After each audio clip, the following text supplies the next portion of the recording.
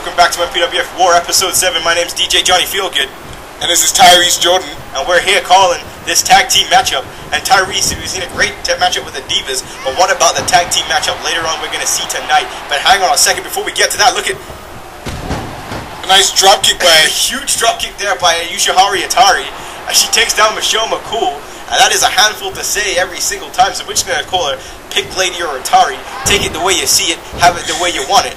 And now Itari picking up Michelle McCool. But as I was saying before, what do you think about tonight's Tag Team Championship rematch between two hated rival teams and some bad motherfuckers, Jim Jocko and Shift and the Gothic Society? No, sorry, Jim Jocko and Roscoe Jenkins, excuse me, and Shift and Dagger. There's nothing better. Tag team matchups is just fantastic. You get the best of both worlds. Exactly. I mean, you get to see four people out there in the ring at the same time, and now Yushihari Itari with a beautiful inverted DDT there, and Michelle McCool, and you can see Yushihari Itari bringing very athletic moves to the table here, as she now picks up McCool. And now Yushihari Itari here. One kick there by Itari. Big time kick. And now Yushihari Itari heading to the top rope here. What is Yushihari Itari going to do from the top here? Oh, big time. What was that? I didn't know.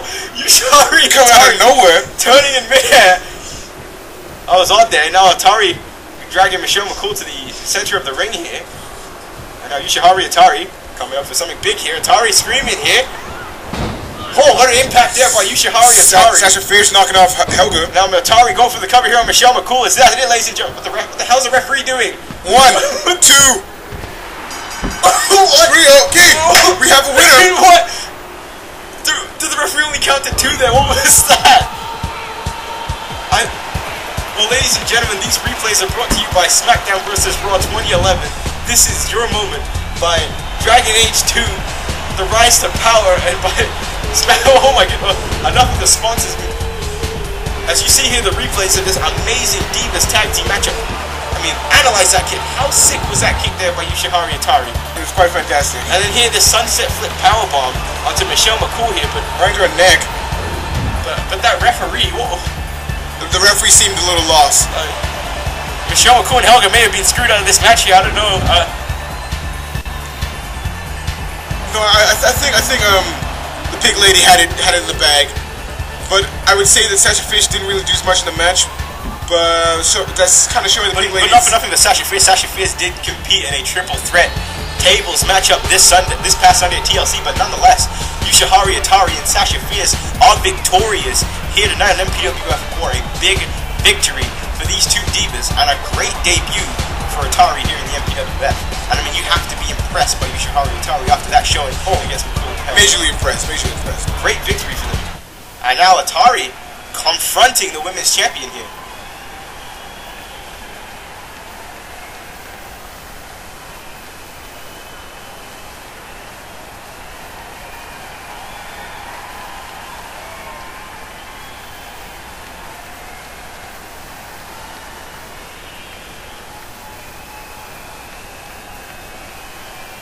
That's true. If you ever want to be the best female wrestler ever, you have to be the MPWF. You can vouch for that, right? Can't you, Tyrese? I can.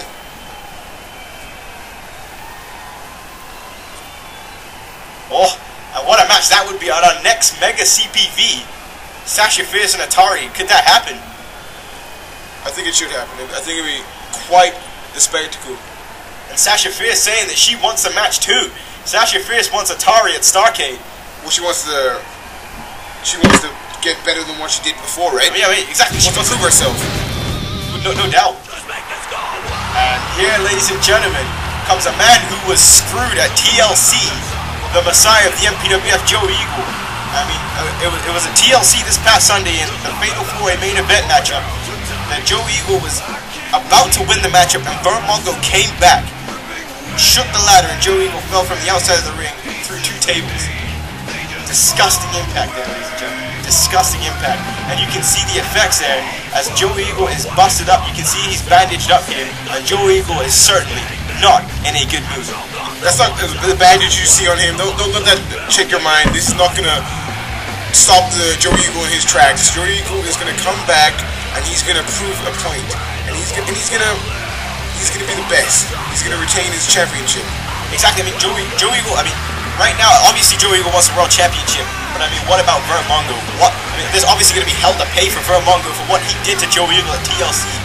Joe Eagle Vermongo cost Joe Eagle the World Heavyweight Championship. Well, of course, Vermongo will reap what he sowed. Couldn't have said it better myself. He's gonna have to start reaping soon because I said Joe Eagle is not in a happy mood whatsoever. But I mean, this crowd here in Aurora, Colorado, happy to see Joe Eagle. We were in Denver on Sunday yesterday. It's been a lot of difficult traveling here, and I said again, thank you to have you here, Tyrese, calling MPWF WAR episode 7. It's my pleasure. Look at Joe Eagle. He is perhaps one of the most intense superstars in the MPWF.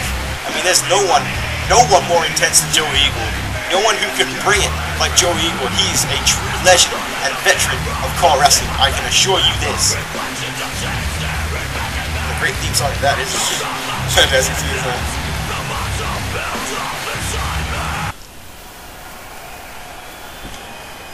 As true as we said, Joe Eagle was robbed of his world title match, of his world championship at TLC by Vermongo.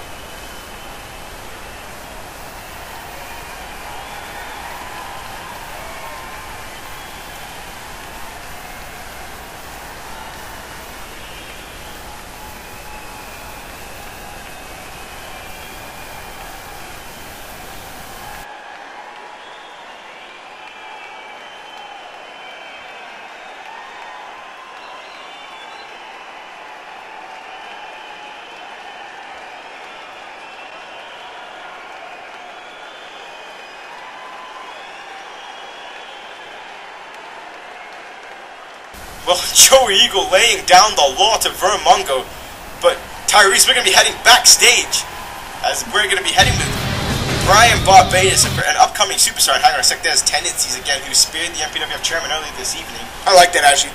You know, Tendencies, he has a kind of thing about him that he doesn't care. He's going to do whatever he likes. Look at it. Look at this. Accusing Brian Barbados of attacking him at TLC. What would Brian Barbados have to do attacking Tendencies at TLC? I don't know. Brian? Okay. Tendencies now attacking Brian Barbados. Has this man lost his mind? I mean, Tendencies is, like I said many times this night, Tendencies is proving a point. That's what you gotta do in this business. A dog-eat-dog world. I know. Tendencies is beating the hell out of Brian Barbados. We need to get security back here. It's Tendencies now. No, I say let him fight. There's nothing better than a backstage brawl. Oh, goodness. Jeez, ladies and gentlemen, up next we're going to have ourselves the #1 contenders match, but Tendencies came out of nowhere and beat up Brian Barbados. He is still pissed off about being attacked at TLC. Who the right man attacked Tendencies? Have they lost their minds? Somebody obviously didn't want Tendencies to win the World Heavyweight Championship. And now someone shall pay. But why Brian Barbados? Brian Barbados didn't do anything to deserve that. You didn't see who attacked him. You just know that it was an unknown person who attacked him, and that's what Tendencies is doing. Anyone who comes in his path, he's gonna destroy. That's why I like the guy.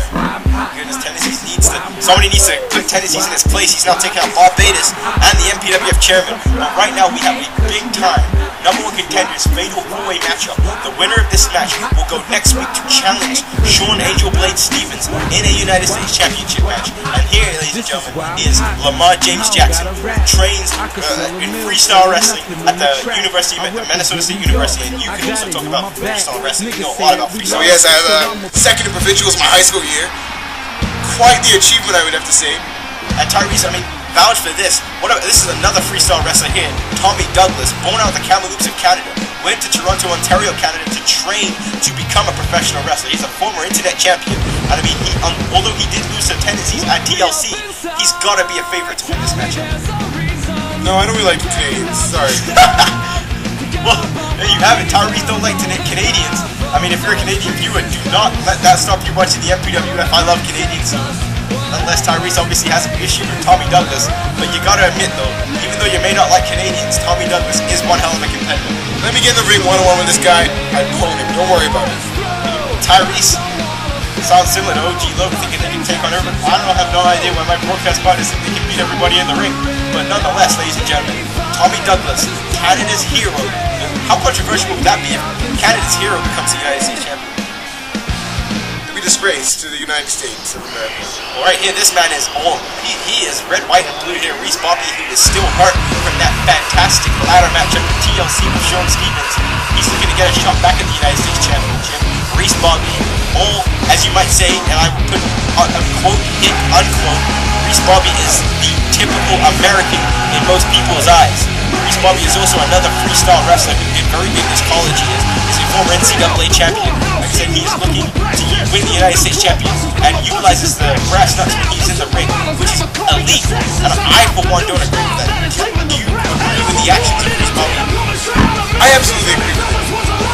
Because the simple fact is that he is doing anything and everything in order to win the match.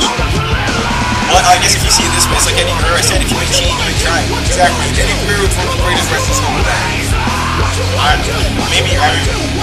I personally don't agree with Reese Bobby in the way he does things, but like I said, Reese Bobby has a fan in Itari apparently. And ladies and gentlemen, a man who returned last week, Zack Ryder, gets This guy is just a fag. He needs to get off television. Zack Ryder Get off YouTube, get off the wrestling show. I don't like this guy at all. What is this guy? What is he wearing right now? Zack Ryder is wearing a special wrestling attire. Zack Ryder is a phenomenal actor. You cannot... Not at all. What is he doing right now when he comes to a ring, a wrestling ring at that, clothes like this? He's conforming his homosexuality. Zack Ryder, ladies and gentlemen, is not a homosexual. And Zack Ryder will try and prove that as we head for a break. When we return, this number one contenders match will happen.